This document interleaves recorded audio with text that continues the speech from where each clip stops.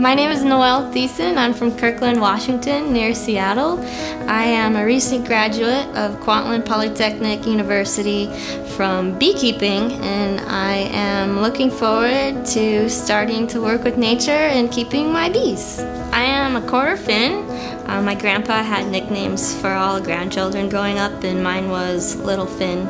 And my great-grandma, she migrated here through Ellis Island in 1913 when she was about 18 years old.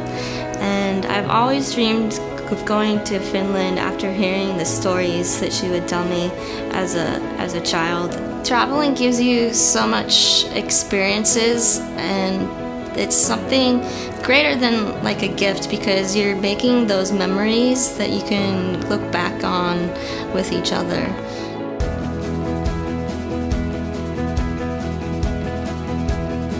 Well, I have a master's degree in information security management.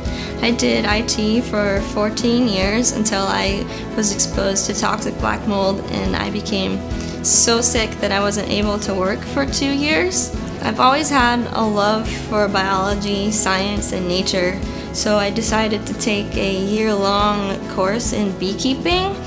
While I was studying, I discovered the healing properties of bees, especially bee venom therapy and apitherapy.